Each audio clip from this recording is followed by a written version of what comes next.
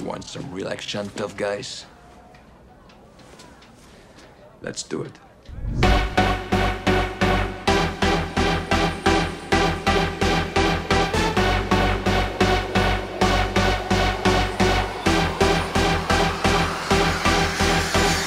Jean-Claude Van Damme is a Belgian actor, martial artist, producer, director, and combat choreographer.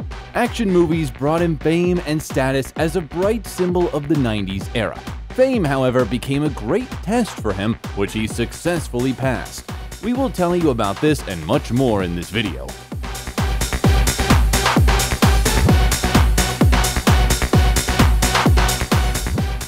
Jean-Claude Van Damme, how the action movie star of the 90s lives and where he spends his millions.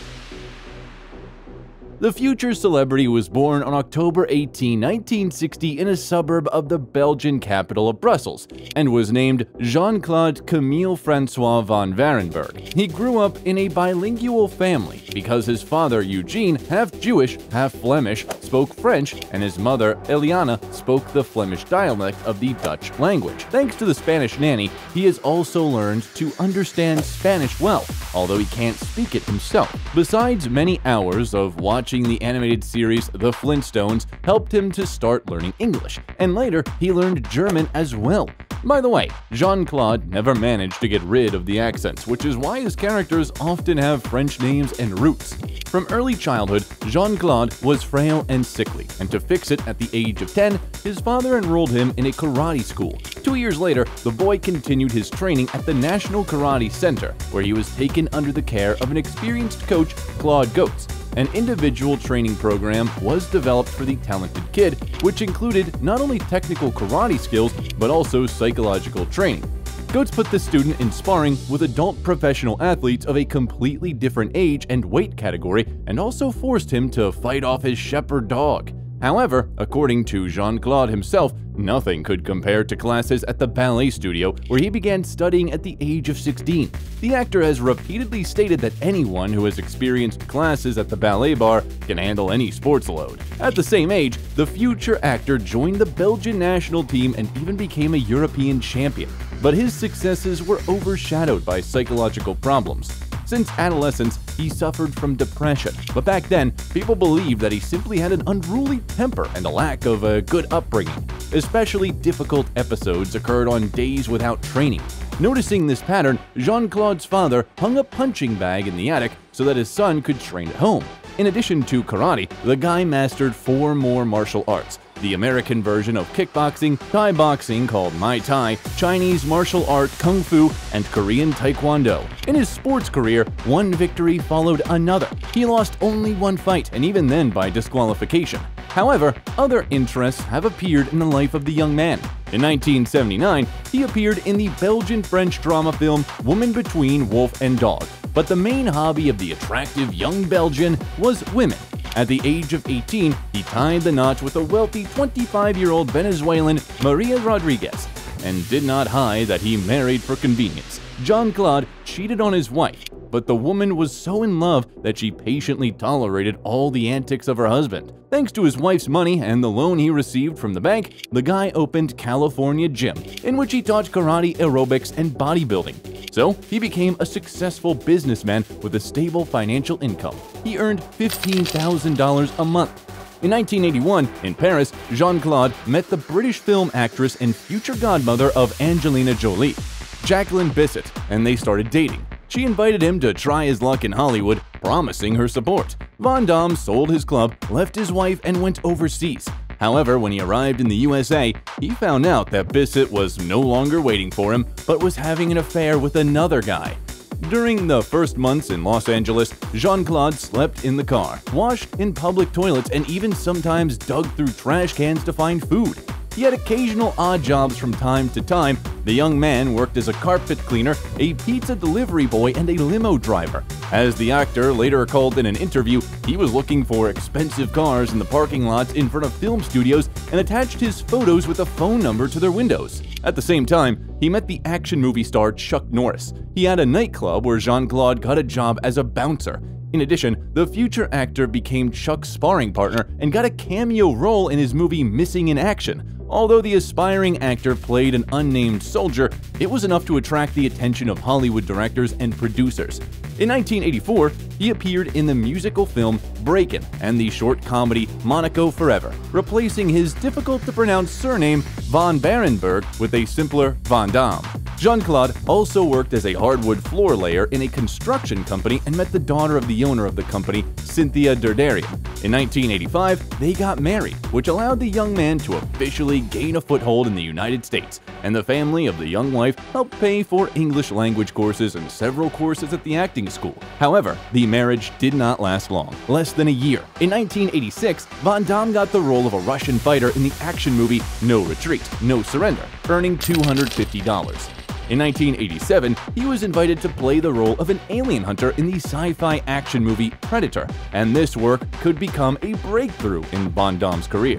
But 2 days after the start of filming, he left the project. The official reason for the removal from the role was a change in the concept of the movie, according to which the Predator became very tall and physically powerful, and Van Damme, who had an average height, looked unconvincing in this role, but Jesse Ventura, who starred in the same film, said that Jean-Claude was unhappy that his face would not be visible in the frame, complained about the extremely uncomfortable alien costume, and, most importantly, had a fight with a stuntman. Meanwhile, friendship with Chuck Norris unexpectedly contributed to changes in Van Damme's personal life. At one of his parties, Jean-Claude met bodybuilding champion Gladys Portuguese. The love sparked instantly, and soon the couple were married, and a few years later, they had a son Christopher and a daughter Bianca.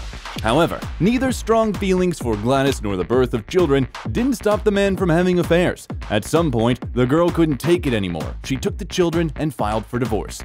The legend has it that perseverance helped Van Damme get his next role in the action film Bloodsport. He carried karate magazines everywhere with him, with his pictures on the cover in case he ran into a producer who could give him a job. Surprisingly, it worked. Once the actor saw producer Menahem Golan in a restaurant, and in addition to spectacular photos, he even managed to show his signature helicopter kick, also known as a jump-spinning hook kick. He was finally approved for the role thanks to the aforementioned movie Predator. One of Jean-Claude's friends told the producers that he had just starred in a movie with Arnold Schwarzenegger, without mentioning the quitting. Fortunately for the actor, his name has not yet been removed from the list of actors, so the deception was not revealed even upon checking. Bloodsport, released in 1988, brought Van Damme real success and $25,000 in royalties. You hold this. If I can grab it before you close your hand, I get the girl. If I cannot, she's yours. His blue eyes, athletic figure, and soft French accent captivated the audience, who had been waiting for a new hero for a long time. Next, he appeared in the films Black Eagle with a fee of $70,000, as well as Cyborg, for which Van Damme received $50,000, and a lawsuit for deliberately stabbing a stuntman with a rubber knife in the eye. In the end, the court ruled against the actor and awarded the victim $487,000. These accusations didn't hinder Jean-Claude's career. At the end of the 80s, he starred in another action movie, Kickboxer, with a fee of $70,000. That's it. Take your bag and leave my house. What? What's going on? You don't want training. You want me to break my leg? During the filming, the actor was inspired by the performance of Charlie Chaplin in the film City Lights. He often publicly admired Chaplin, calling him the first real movie superhero. In the early 90s, Van Damme starred in the action films Death Warrant, Lionheart, Nowhere to Run, Last Action Hero, for which he received from $70,000 to $75,000. In 1991, the actor appeared in the film Double Impact, where his fee was $600,000. Come on! Alex, he's your brother. Brother? Why? Because he looks like me? I'm gonna change that. Because I'm gonna f up his face. Subsequent films only strengthened the actor's popularity. His royalties were multi-million-dollar payouts, and his name was on a par with those of stars who were at the peak of their fame at the time, Sylvester Stallone and Arnold Schwarzenegger. So in 1992, the action movie Universal Soldier was released, for which he was paid $1.5 million. Be a tracking device on me. Well, what do you want me to do about it? Look for something unusual. something hard. For his next movie, Hard Target, Jean-Claude received $3.5 million. You seem to have a real talent, Mr. Boudreaux, for attracting violence. Does that make me a bad person? Look, what did you arrest me for? Getting beat up without a license? He personally met with the famous Hong Kong director John Woo and persuaded him to start a project in Hollywood. The interference in the production process didn't end there, and at the stage of editing, Van Damme didn't like that the character of Lance Henriksen takes up as much screen time as him. The actor took the raw footage and a few days later presented his edit. In his opinion, if the audience goes to a movie with Van Damme, they should see him on the screen. The popularity of Jean-Claude grew rapidly, and he was invited to play the character of the first Mortal Kombat game. But the actor himself was not very interested and declined the opportunity. Nevertheless, the creators of the game were inspired by Jean-Claude, giving the character the same initials, JK, copied his appearance as close as possible, and even stealing his signature kick. At the same time, Van Damme had a relationship with actress and model Darcy Lapierre. In '94, they got married, and a year later their son Nicholas was born. As the man later admitted, while his wife was pregnant, he cheated on her with the popular singer Kylie Minogue. Celebrities starred together in the action movie Street Fighter, and the working relationship developed into a fleeting workplace affair. By the way, for Street Fighter, the actor received a fee of $8 million. A little less, $5 million for each, he earned by starring in the action films Time Cop and Sudden Death. Then the movies Maximum Risk, Double Team, Knock Off, and Desert Heat were released. At the same time, in the late 90s, Van Damme made his debut as a director, shooting the action movie The Quest. I brought them here. It's my fault. If I win, they'll go free. You'll keep the dragon. It was financially successful worldwide, but received criticism for copying some scenes from Bloodsport. The actor was often involved in writing the script. For example, according to rumors, the idea of the 1998 film Legionnaire came to him after he spent a second honeymoon with Darcy Lapierre in Africa. They were celebrating the restoration of their relationship after a long period of conflict. Nevertheless, in 1997, the couple divorced. Conflicts have generally become routine for Van Damme. He often fought with the paparazzi and even got into a fight with his former security guard once, but the fight was very short. After missing one or two blows, Jean-Claude fell to the floor right away. By that time, he had been abusing alcohol and drugs for several years, trying to cope with depression. The situation changed when he was diagnosed with bipolar disorder and prescribed treatment. In addition, his ex-wife Gladys gave him a helping hand. She persuaded the man to go to a rehabilitation clinic and controlled his every step until the actor completely got rid of addiction. In June 1999, Jean-Claude and Gladys got married again, and since then, the actor has repeatedly stated that he considers this woman the love of his life. But while the fight against addiction was in full swing, Van Damme's career suffered. The quality of films he participated in dropped. They failed one after another at the box office, for example, Universal Soldier: The Return. To keep the schedule on track, the producers hired a specialized person to keep an eye on the out-of-control star, but it didn't help. On top of everything else, in 2000, the actor was sentenced to a fine of $1,200, 3 years of probation, and a 90-day revocation of his license after he was detained for driving under the influence. In the early 2000s, the actor's filmography was replenished by the films The Order, Replicant, Derailed, In Hell, Wake of Death, Narco, and Second in Command.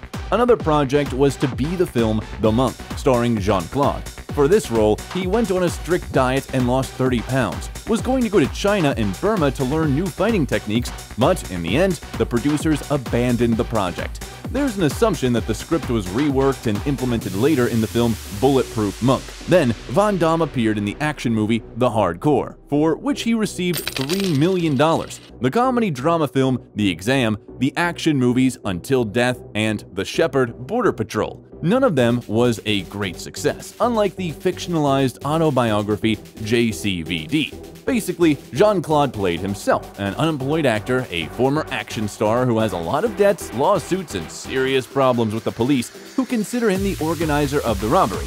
J'en ai marre! Je veux mon fric! Depuis hier, j'en ai marre! Hein? J'ai pas de cash sur moi. Jean-Claude Van Damme sans cash. Oh, je veux un emprunt. Mais ça va pas. J'ai pas encore dormi, j'ai pris l'avion. His performance impressed the audience and critics, which contributed to a new rise in popularity. On the wave of success, the actor starred in the sequels Universal Soldier: Regeneration and Universal Soldier: Day of Reckoning, the action films Assassination Games, Dragon Eyes, and Six Bullets, a French crime comedy Boer sur la Ville, or Arab on the City, the horror UFO, and voiced the cartoon Kung Fu Panda 2. Van Damme presented his second directorial work, Frenchie, and even appeared as a foreign guest in the Ukrainian-Russian comedy Shevsky vs. Napoleon.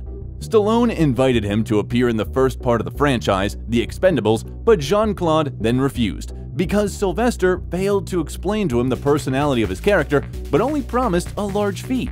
But he appeared in the 2012 sequel, and this project became the most successful for the actor in recent years. Last time the case, you will force me to cut his heart. In 2013, the films Welcome to the Jungle, Enemies Closer, and Swelter premiered. Meanwhile, Jean-Claude fell on hard times in his personal life. Back in 2009, at one of the resorts in Thailand, he started dating Ukrainian Elena Kaverina. The media reported that Van Damme came to Ukraine several times to visit Kaverina and even bought her 2 apartments in Kiev and Kryvyi Rih. At the same time, the actor was not planning to leave his wife, but in 2015, Gladys had enough of it and filed for divorce. However, after a few months, the couple decided to give the relationship another chance, as the separation would be too hard for both them and their children. Meanwhile, cinema-goers could hear the voice of the celebrity in the third part of the animated movie Kung Fu Panda and see him in such films as Pound of Flesh, Jian Bing Man, and a remake of the 1989 action movie Kickboxer: Vengeance. In the original film, Van Damme played a young fighter, Kurt Sloan, but in the remake, he was his mentor. 2 years later, the sequel Kickboxer: Retaliation was released. And he may never be that good. He'll beat Mongo, guaranteed. You mention Mongo one more time and I'll smash your big face. Oh, really? Other projects of Jean-Claude Van Damme were the action films Kill 'Em All, Blackwater, The Bouncer, We Die Young, and the ironic miniseries Jean-Claude Van Johnson. The veteran fighter plays a fictional version of himself, that is, actor Van Damme, who is actually Special Agent Jean-Claude Van Johnson, who uses his acting career as a cover. In 2020, the actor was inducted into the Martial Arts History Museum Hall of Fame. By the way, his homeland also paid tribute to the action star. There is a life-size statue of him in Brussels. In July 2021, a comedy thriller, The Last Mercenary, starring Van Damme, was released on Netflix. La vie, c'est comme une opération. La vie, mais c'est vrai, la vie. Tu fais de ton mieux avec ce que tu as. The actor played a retired special agent. He showed his signature splits and helicopter kick, and he also spoke French, his native language, which he never did in his movies. In 2022, Jean-Claude voiced a character in Minions: The Rise of Gru, and right now he's working on several new projects, in particular, the Italian action movie Silent Kill and the film Falcon Man. Van Damme was given the nickname Muscles from Brussels. The story of its origin is quite curious. He once confessed to reporters that he adores muscles from Brussels, and the first word sounded indistinguishable from the word muscles.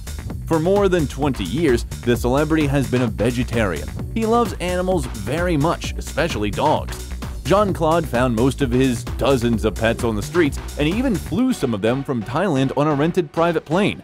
During his long career, the actor has starred in commercials many times. He promoted a Mexican chips brand, Tostitos, Coors Light beer, a mobile game from Lilith Game Studios, a Belgian betting and online casino company, an Australian car maintenance and repair company, Ultratune, as well as the Russian mobile operator MTS.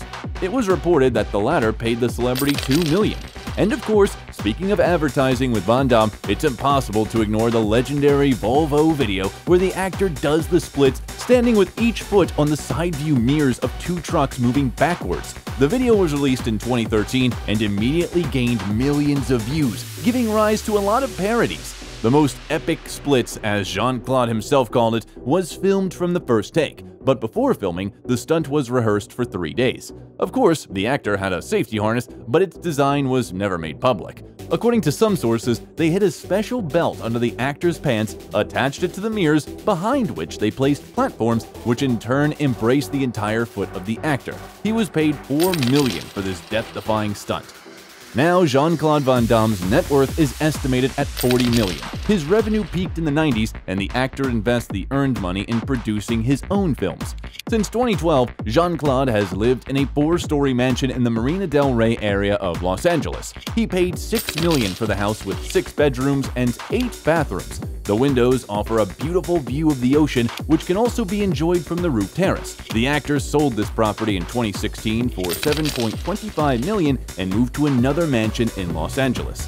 Jean-Claude's fleet includes a hybrid McLaren P1 supercar, a Lamborghini Gallardo Spider, but most often he can be seen driving a luxury Bentley Continental GT.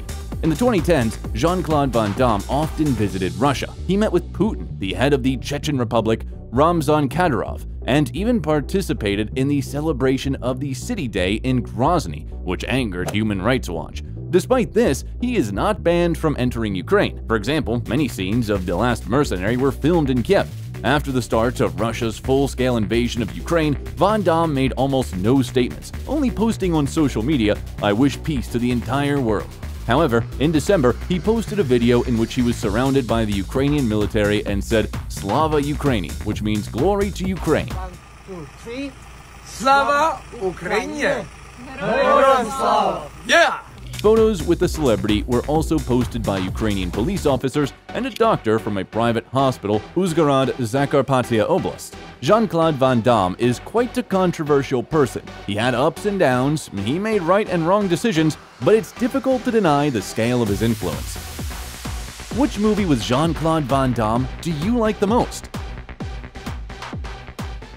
I'm okay.